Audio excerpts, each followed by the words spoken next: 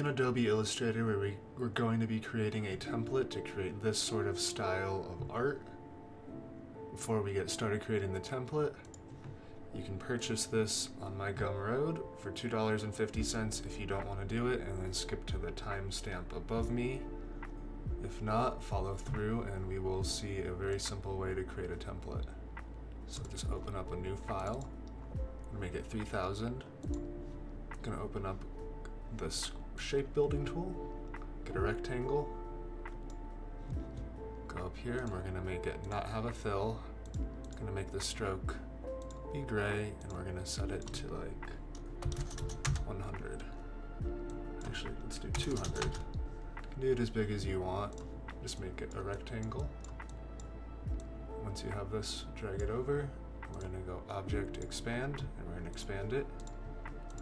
And now that we have this, we're going to go Object Lock Selection.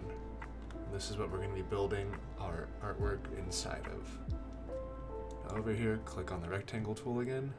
We're going to change it to black though. And we're going to draw some rectangles. Let's just start with a long one like this. And then to make sure that this artwork looks nice and symmetrical, just going to duplicate this out, and we're going to hold Shift while we rotate it so we can get it rotated on that axis. And then we're going to do this again for this axis, and then again for this axis. We're going to select all of these, duplicate them over, and then up here in the sizing, we're just going to type divided by 2, and when we divide it by 2, they will get thinner in length, and then do the same thing on this one, divide by 2, divide by 2. Now we have some smaller ones.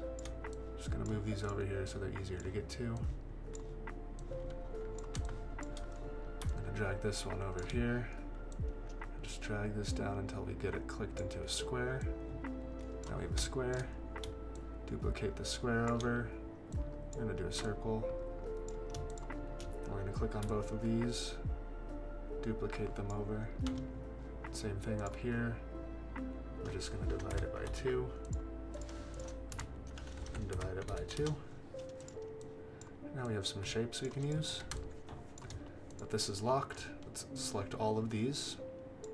Right click on them, arrange, send to back. Now we're going to hold down Alt and drag these over and compile some sort of interesting looking shapes. You want them to be overlapping at specific angles. And don't rotate anything. That's why we created it like this beforehand. We're just going to do this kind of fast, but obviously you can spend as much time on this as you want. And the more time you spend on this, the better it's going to look. Use some of the smaller ones and have them lined up.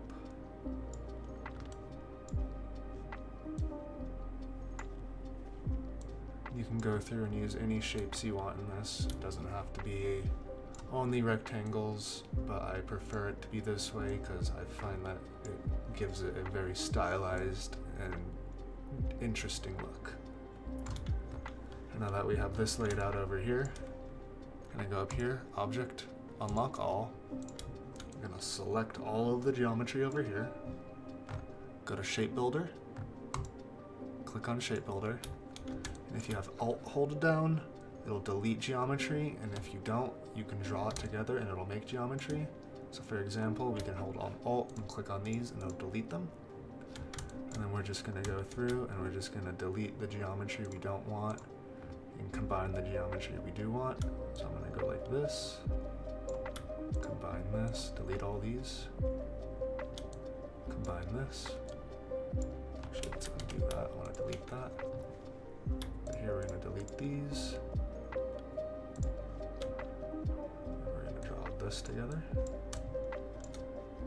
Delete this one. Actually, no, we'll just draw this together. And here, delete this. We're going to draw this. Delete these. Cool. And now we're going to hold down Alt and delete everything else. If you want, you can save this, use it as a template, so you can make a lot more. But now that we have this, sort of basic thing. We're going to click on it, and over here we're going to switch to the direct selection tool, and we're just going to make everything a little round. You can leave it as pointy as you want or make it as round as you want. Sometimes the whole shape can't be rounded, you just have to select specific ones because of the way that the geometry is built. Just going to make sure we go through and delete everything. If you miss stuff like this little one over here, just select it and delete everything. There we go. Go back and round this corner. Round these two. Round all those a little bit. Round this, round this. Cool. Now that we have this is a very basic one. Obviously you can go through and add smaller shapes and more detailed shapes.